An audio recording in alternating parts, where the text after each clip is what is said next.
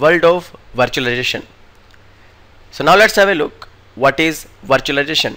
It is a term that refers to the various techniques of creating a virtual version of something, such as virtual hardware platform or virtual operating system. Now, hardware virtualization refers to the creation of a virtual machine that looks like a real computer with an operating system. Now, software executed on this virtual machine is separated from the underlying hardware resources. For example, a computer that is running Microsoft Windows operating system may host a virtual machine that may look like a computer that is having Ubuntu Linux operating system. Now, Ubuntu based software can be run on the virtual machine. Now let's have a logical definition of virtual machine. It is something using multiple operating system in a single machine simultaneously. As you look on the screen, there is a diagram, there is a layer of hardware, then there is a host operating system that could be any operating system, and then there is a software that can be used to implement the concept of virtualization is building a layer called as virtual layer, and on the topmost layer you can see there are a number of guest operating system. That is something we call as virtualization. Now, why do we need virtualization? Very first advantage is single user. Let us say you have an XP operating system and you want to run another operating system that could be Linux, Sun Solaris, Fedora, Ubuntu or Mac. The next is, if you do not trust security of one operating system or of some applications, then you can easily use it in virtual environment. Then another is, you can save cost of hardware by using multiple operating system in a single machine. Now let's have a look on advantages of virtualization. Very first advantage is, run multiple operating systems on one physical machine. Another is, divide system resources between virtual machines. Next one, entire state of the virtual machine can be saved to files. And the last one and the main advantage is, move and copy virtual machines as easily as moving and copying files. Now let's have a look on the software required to install the concept of virtualization, and there are some softwares like VirtualBox, VM Player, Virtual PC and VMware Workstation, that is commercial. So let's have a look how to use concept of virtualization, how to create your own virtual machine and how to work on virtual machines. And the software that I would be demonstrating you here is VirtualBox. So let us start with VirtualBox. Let us open a VirtualBox first.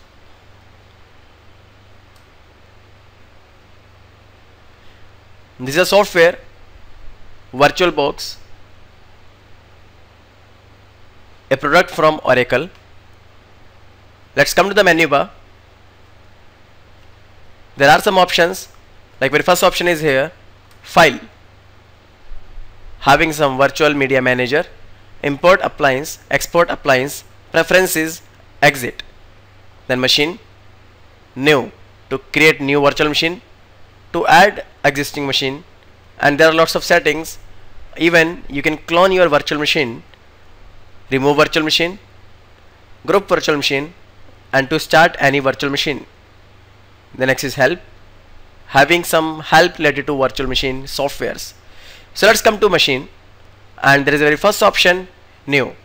Click on new. The moment you will click on new, you will get a new option, create virtual machine. You need to specify a new virtual machine name, like let us specify a new virtual machine name. After that, type which type of operating system you are going to install, Microsoft Windows, Linux, Sun Solaris, BSD, Mac operating system or any other operating system. Let's have an example for Microsoft Windows. Selecting for the version, which version you want to select. Let it be Windows XP. Asking for the memory size. The best part in the virtualization is, even you can customize your hardware by yourself. It is asking to customize the hardware, specifically memory. It's only in my hand. I can increase it, I can decrease it according to need.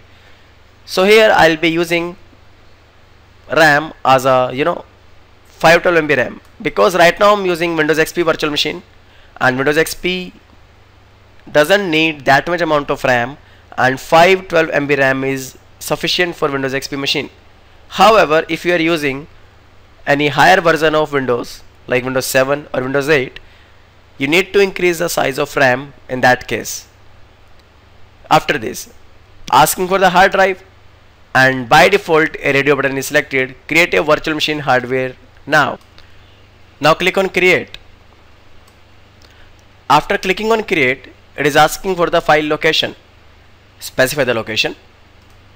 It could be anywhere on the desktop, on the C drive, D drive, or E drive, or F drive. Now let me select the location as a E drive. Click on save and click on create. The moment I have clicked on create, you can see I have got a new option on the left side panel as a Sulabh's machine. Now I need to boot this machine from a operating system bootable disk. So I'll right click on this machine. There is an option settings. Click on settings. The moment you have clicked on settings, I have got some another options, and let us click on here storage.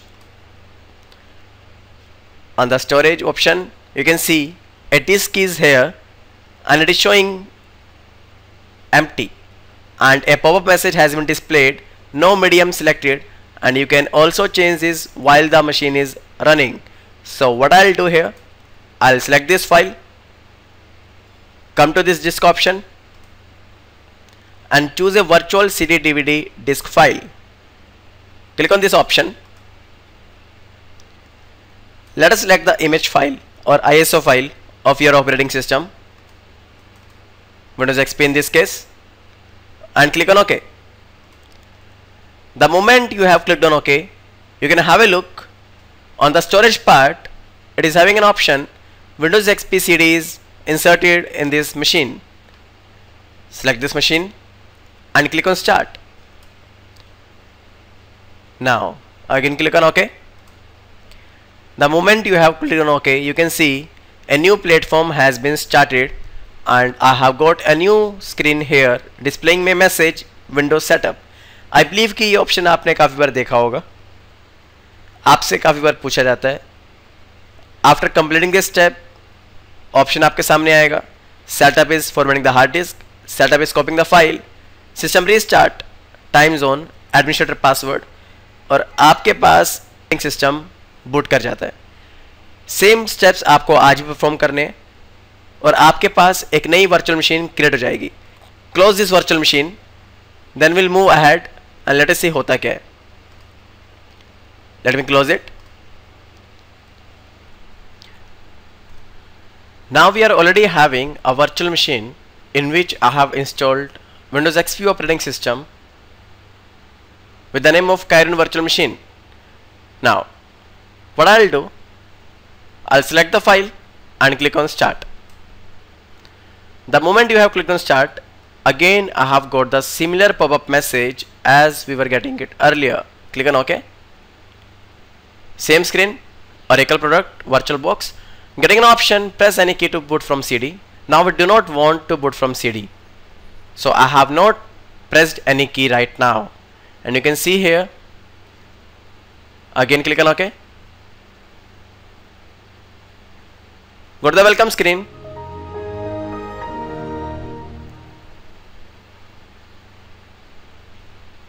And now I believe hopefully a new virtual machine will be started. As you look on the screen, I have got a new operating system in front of you. That is nothing, that is a fresh Windows XP operating system. Now there are lots of options. As you look on the menu bar, let's have a look. Very first option is machine.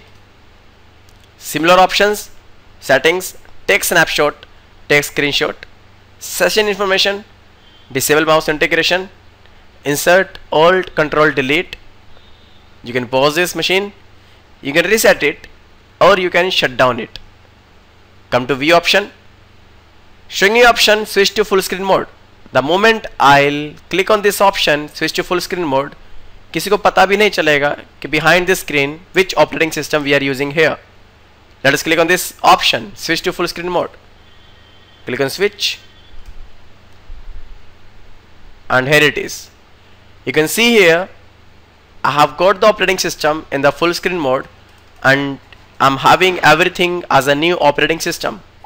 A fresh C drive, a fresh desktop, everything is fresh here, right?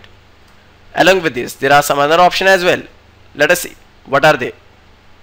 Now, another options are devices. In devices, there is an option CD DVD.